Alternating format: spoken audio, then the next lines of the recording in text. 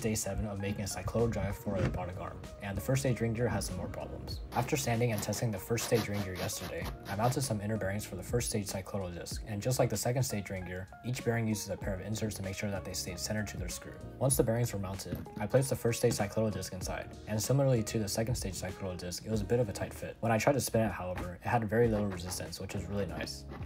Somehow though, it felt better than the second stage ring gear and disc, even though they had the same dimensions, so that was a little weird, but it works, so I don't really care. In yesterday's video, you might have noticed that the second stage ring gear was spinning upside down. Yeah, so the reason why that's happening right now is because these nuts right here, these are actually further out than these horizontal bearings, so these are actually rubbing against this surface of the second stage ring gear. And I was able to confirm that this was actually happening since I used the silver markers to mark the end of each nylon nut. If the second stage ring gear was contacting the nylon nuts, then the ink would rub off and reveal the exact area of contact. Hey, what do you know? There's a little bit of silver on the second stage ring.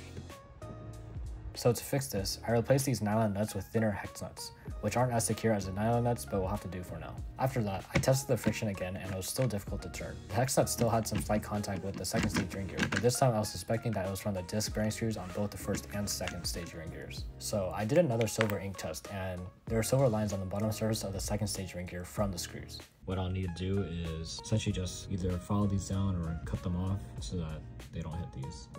So that will be a tomorrow thing.